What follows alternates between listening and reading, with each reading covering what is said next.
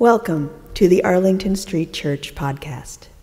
Founded in 1729, Arlington Street continues today as a gathering place for progressive people of faith in the greater Boston area and beyond. We are located at the corner of Arlington and Boylston Streets, across from the Public Garden in Boston, Massachusetts. Please visit ascboston.org for more information about this historic Unitarian Universalist congregation. Arlington Street Church, gathered in love and service for justice and peace. This year, it has been my absolute honor to work with our coming of age group.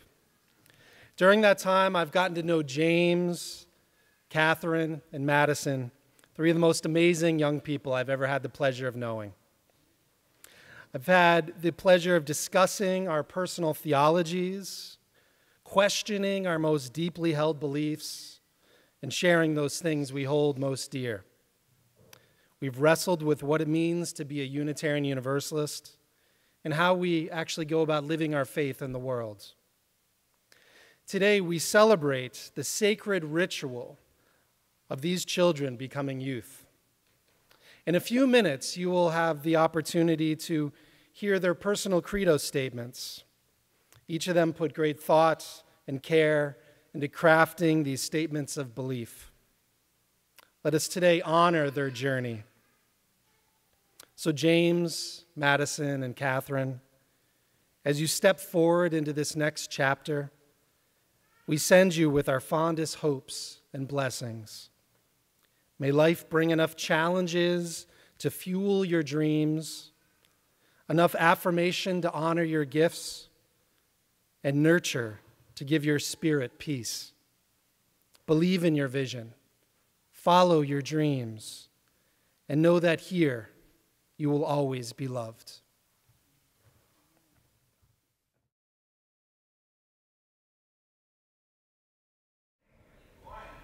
I am honored to be introducing my mentee, Madison Bailey. I've known Madison's parents, Kate Hardin and Jed Bailey, who are sitting right there, for quite a few years, and have seen Madison occasionally over the years as she grew from a little girl to the fine young woman I had the privilege to get to know over the last few months. Knowing her parents, I fully expected that Madison would be perceptive and competent, but I wasn't prepared for what an evolved teenager she is. We had a great time walking around Fresh Pond and discussing what we consider important in life. I found exchanging ideas as the Credo developed stimulating and fulfilling, and I think the feeling was mutual, right? Thank you, Madison. So here's Madison to tell us her Credo.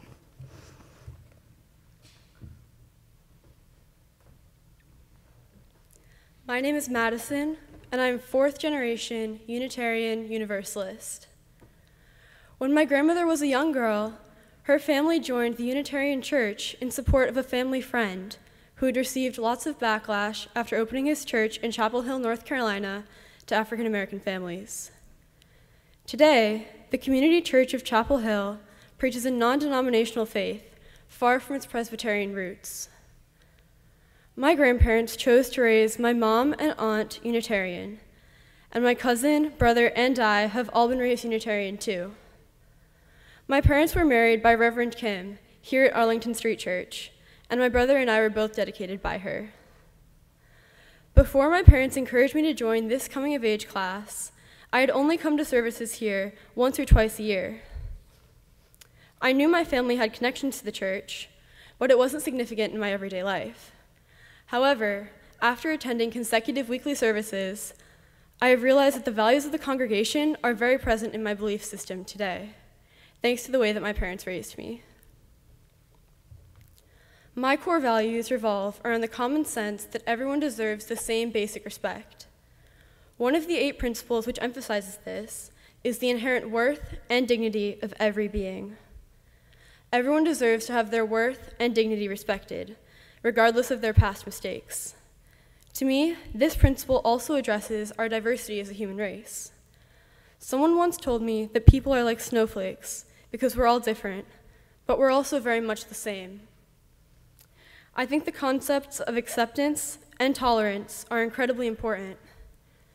As the human race, we should be able to recognize what makes us unique while trusting our similarities to bring us together. In a world where people want to use our differences to drive us apart, it is important to hold on to our commonalities. The kinder we are to one another, the easier it will be to set aside our differences and work together. Every act of kindness is another step towards strengthening our community. Climate change is still a controversial topic, despite its blatant repercussions. Climate change is probably more accurately described as the climate crisis, as the magnitude of its threat continues to climb. It becomes even more crucial that we overcome our contradictory beliefs to find solutions to the problems, which, if not dealt with, will have all too real consequences. I find it kind of funny that the people who could easily afford to make a sizable dent in the climate crisis are the same people sitting on their overflowing bank accounts, not lifting a finger. I want to look them in the eye and tell them that when our world crumbles, the amount of money they have won't do them any good, because there won't be any planet left to live on. There is no planet B. The climate crisis is happening now. It's time to take initiative and work towards saving our Earth. Another Unitarian Universalist principle which resonates with me is respect for the interdependent web of which we are a part. I feel like a lot of people forget that we aren't the only ones on this earth. We're steadily murdering our home. Hardly anyone can deny that now. But as we continue to live in blissful ignorance, who's thinking of the vast numbers of species who've been here far longer than we have, and that our actions are going to kill them too?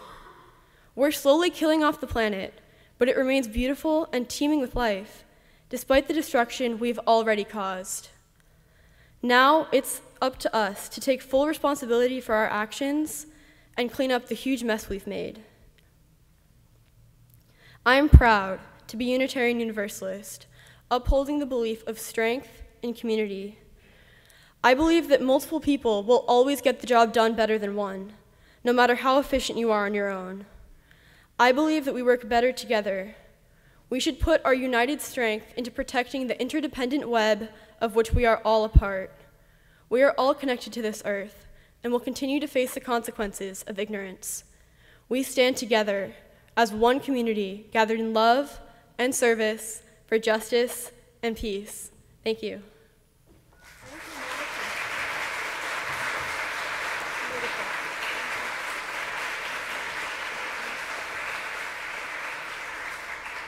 Madison, to celebrate your coming of age, I present you with this chalice and wish you all the best. Now let me put this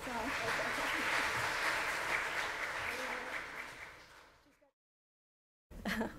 Hi everybody, my name is Deb Vittner. I'd like to present to you today Katherine Holt-Doucette. Katherine is awesome. I wanted to tell you that when Mark called me, I remember I was driving and Mark, her father, called and asked me to be Katherine's mentor, and that was really an honor to be asked, you know, such an important job. It's kind of scary. But I want to present to you today Katherine Holt-Doucette, and she has a really nice statement she'd like to share with all of you today. At the beginning of the Coming of Age program, we were asked, "What do you believe?" For me, it's difficult to sum up everything I believe because the word belief encompasses so many things, from beliefs I have about myself and how I want to live in the world, to beliefs about the world and how it might be changed for the better, and what role I might play in this change. On a personal level, I believe that you should find the good in everything. I know that not all things are good, but if you try to find the good in everything, it can make your life much, much happier. For example, a couple of months ago, I had the opportunity to go away without my parents to Cancun, Mexico for a week with my cousin. But during my relaxing tropical vacation, things took a turn for the worse, and I ended up in the emergency room because I had strep throat and an extremely high fever. I did not want to be all the way in Mexico without my parents in a hospital. This was not a fun experience, but I still tried to find the good in it by saying, at least this makes a good story to tell. And it did make a good story, because here I am telling it right now. Because of my belief that you should find the good in everything, when I think of this trip, I don't think of the bad times. I think of the amazing times. Similarly, I also believe everything happens for a reason. In your lifetime, unexpected things come your way, but those unexpected events create your life and help you to learn life lessons. They prepare you for what is to come in your lifetime and help you to create a bigger and brighter future for yourself. When I was 4, after a 2-year period in Atlanta, we unexpectedly moved back to New England. Although I had to leave friends and a school I was familiar with behind, coming back to Boston encouraged me to get out of my introverted shell and to try to connect with new people. And through this, I developed stronger social skills that have helped me throughout my life today. I also believe that it is important to be brave, strong, and independent. My family has taught me these life values. My mom has always told me to do what I believe, even if it feels scary, because if it's an important issue, it is worth being brave for. For instance, making sure women have equal rights is very important to me. Because this is an important issue, I took part in marches in Boston to speak up and have my voice be heard. When I was younger, I remember asking myself, why can't women have equal rights? And to this day, I still ask myself that question. Why? But I still don't quite know the answer.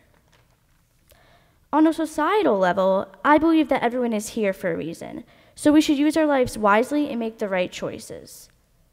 We were put on this earth to make the world a better place, not to pollute it, cause global warming, and take over the nature's home for our usage. Thousands of years ago, the world was a clean, natural, and a beautiful place to live. Why change that? I want to take the steps to make the world a better place, which could just mean sparing $1 for someone who is homeless, or even just doing something bigger, like volunteering for an organization with a cause that I care deeply about. The smallest things can make a big difference, and they're not very hard to do.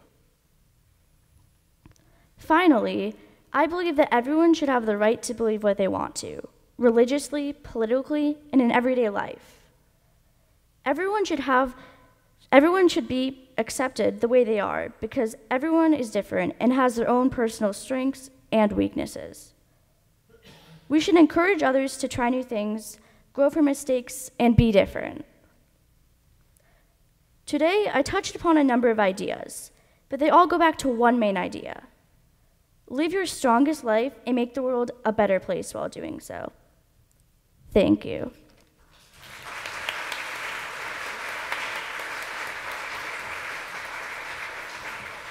And Katherine, I'd like to present this chalice necklace on behalf of the Arlington Street congregation and in celebration of your coming of age. Yay, we got a laugh.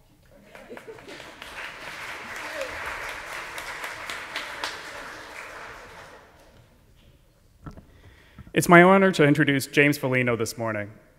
James joined the worship team in April of last year, so in a very real way, he doesn't need an introduction into this pulpit, as he's already been here many times now.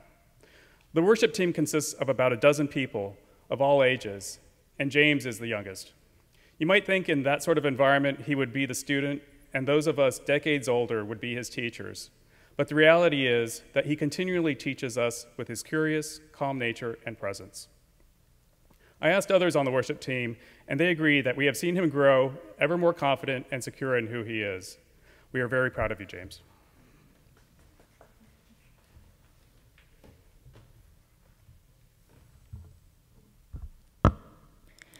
I was born into a society where certain people are oppressed for the color of their skin. It seems like such a silly concept that a physical feature can divide us so greatly. I was taught from a young age that people should not be judged on how they look, but on how they act. Sadly, no matter how much white people believe that skin color does not matter, they will always have biases about people of color. Throughout my life, I have tried to come to terms with this difficult reality. I believe in the inherent worth and dignity of every being, a Unitarian Universalist core value. I go to Vaseline Upper School, a public school in Cambridge where many different races of people learn together. This school has made me think about the daily inequalities that students of color face. Often, I notice teachers having unconscious double standards for students of color and promoting school policies that benefit the white supremacist culture. I struggle with how to be a good white ally. In the spring, I asked a group of black students questions about multiple black rappers. One student noted that I was asking them those questions because I thought since they were black, they would know more about black rappers. I generalized a population. I felt horrible and apologized. In that moment, I was trying to fit in, making an assumption that ended up being a microaggression. I realized that this was a learning opportunity for me. Making mistakes and apologizing is a key part of being a good white ally. The moment was a gift for me. Racial equality is a big issue in our country. Our president has been overtly racist many times, which damages our society. As Martin Luther King said, injustice anywhere is a threat to justice everywhere. Our country has shown the hate that many people possess, which shows us that we need to work to get to a better place. I consider racism to be one of the biggest threats to our civilization. In church, when we pray for our country, I often find my mind wandering to the racism in our world. Some people think that after slavery ended, racism ended. That is not true. People of color have continued to suffer for decades dealing with the effects of racism. I consider it my mission to fight oppression. This connects to the Unitarian Universalist principle that we must dismantle racism and oppression within ourselves in our world to build a beloved community.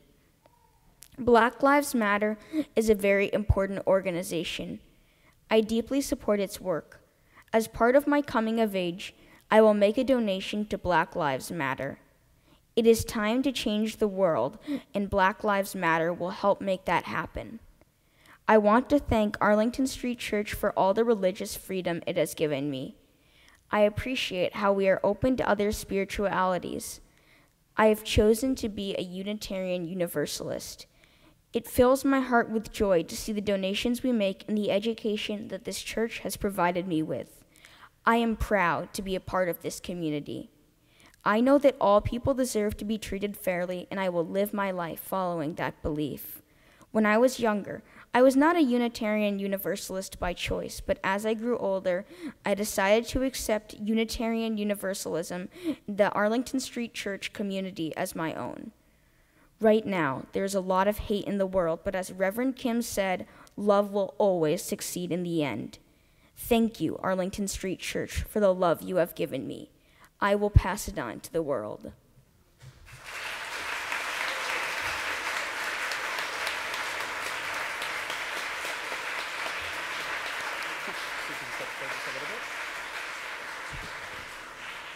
James, I present this flaming chalice pendant in celebration of your coming of age.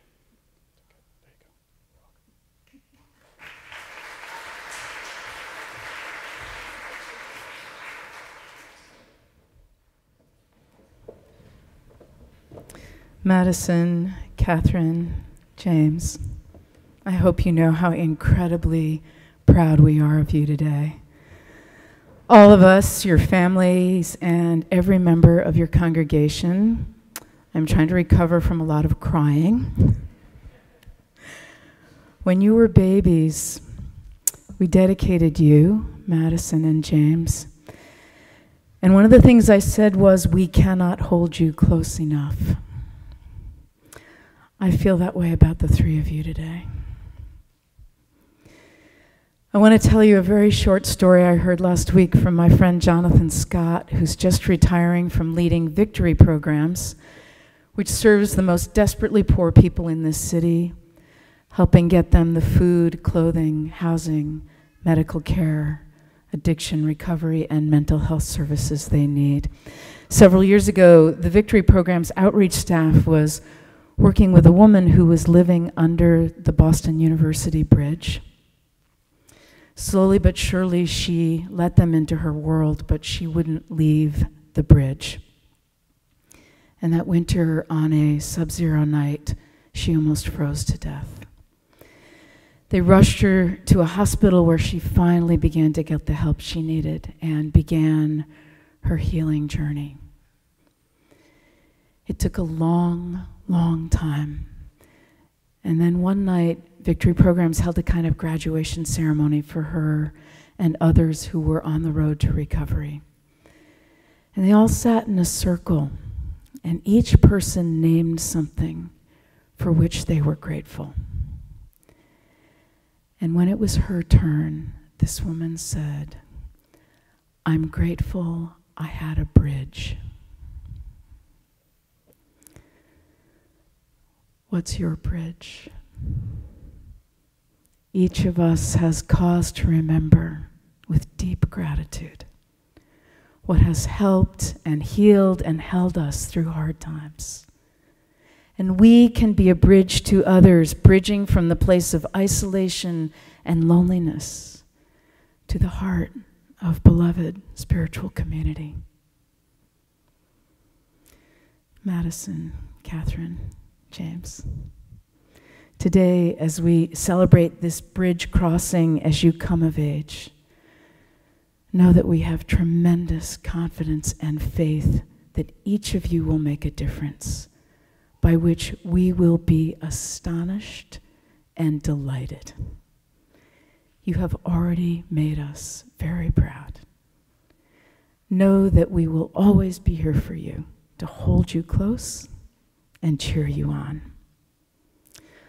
On those long ago baby dedication days, we also said this: may we be worthy guardians of your lives. May we build a community in which you will grow old, surrounded by beauty, embraced by love, and cradled in the arms of peace. And let the people say, amen.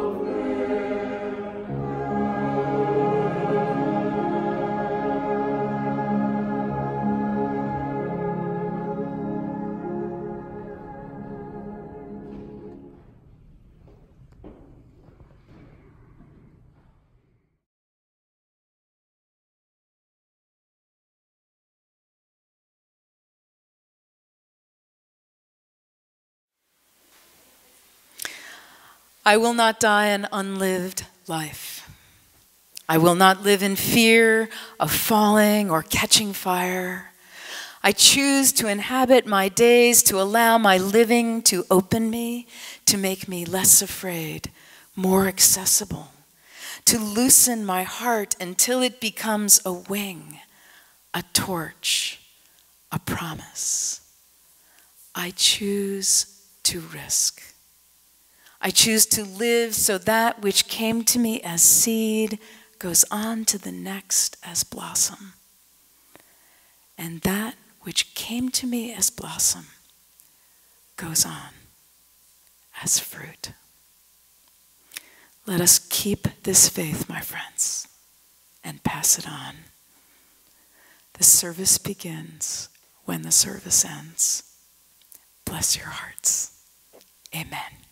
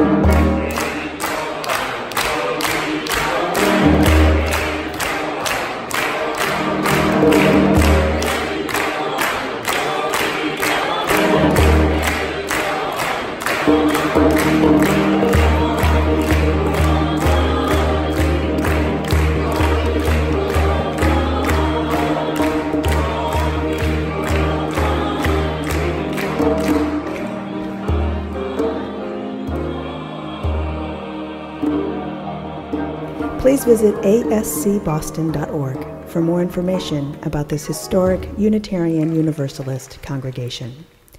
Arlington Street Church, gathered in love and service for justice and peace.